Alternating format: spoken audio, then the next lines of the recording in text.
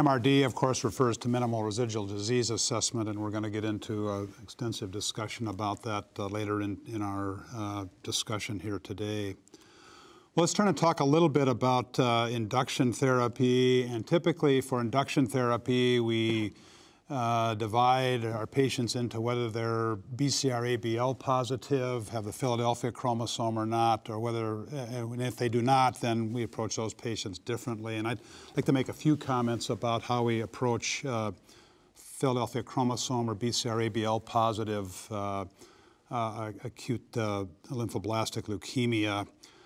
I think the game changer in the treatment of this subtype of ALL has been the tyrosine kinase inhibitors that were first developed for chronic myeloid leukemia and now are an established therapy for Philadelphia chromosome positive ALL. And certainly imatinib has been the first agent that was tested in this subset of patients, but most of the tyrosine kinase inhibitors have now been tested in one form or another.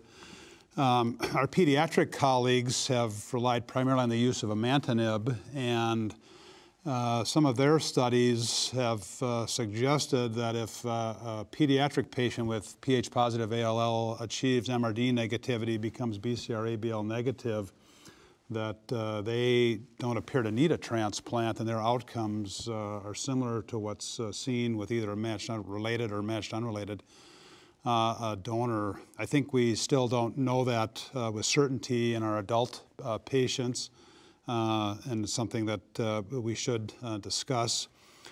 The initial approach to treating these patients was to add a tyrosine kinase inhibitor to our established chemotherapy regimens, and that's still what many of us do.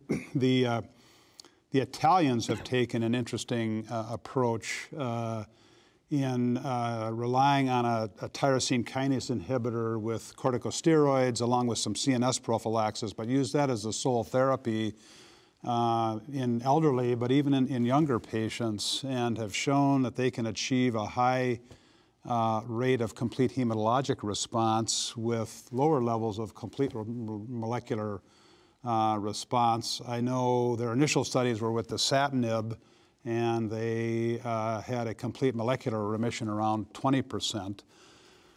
There's a new study from their group that was presented at this year's ASH meeting where they've added ponatinib to corticosteroids and are showing even better responses, complete hematologic responses over 90% and molecular responses approaching 40%. So it's really a very exciting time in the treatment of this poor prognosis ALL. Well, speaking of ponatinib, MD Anderson has shown some very compelling data adding ponatinib to hyper-CVAD with 1-year survival upwards of 70–75%. Of course, we'll need to see longer-term outcome data from that study and probably, hopefully, see it done in a multi-institutional setting.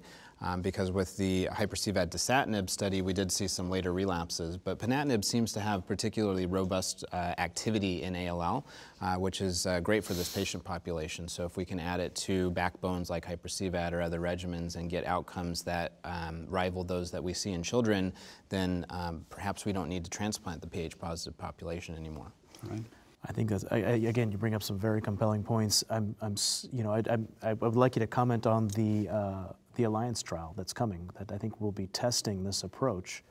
If I understand correctly, it's going to be a low-dose chemo versus like a steroid vincristine combination plus Sprycel versus chemotherapy. So I think a hyper-CVAD backbone with Sprycel to actually formally test.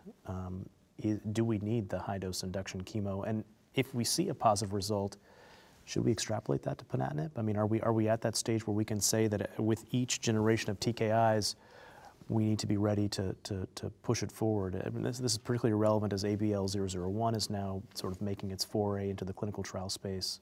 Yeah. Anthony, what's your perspective on the question of the different? I mean, the goal of treatment is to get a complete molecular response. So when you combine either dasatinib or ponatinib with steroids alone, you're only getting a complete molecular response. The most is 45%. So most of those patients are going to relapse in the future, and even if your goal is to take them to a transplant, most patients will do better if they come into a transplant molecularly negative prior to the transplant.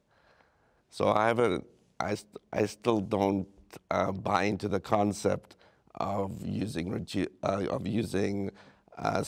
and a TK inhibitor alone, and will often even add a little bit of chemotherapy to the regimen. Yeah. Well, some of the patients in whom you might consider steroids with a TKI alone would be patients that may not be fit for a transplant, and so that calculus about getting them to MRD negativity specifically for improving the outcome of transplant may not be quite as relevant. But certainly in those patients, you want to have the best progression-free survival of your initial therapy, because that's really what they're relying on without a consolidative transplant. No, for an elderly patient, I have no problem giving them steroids and a TK inhibitor, because they're able to tolerate the treatment. You can get them into at least a hematological remission, and you can prolong their survival.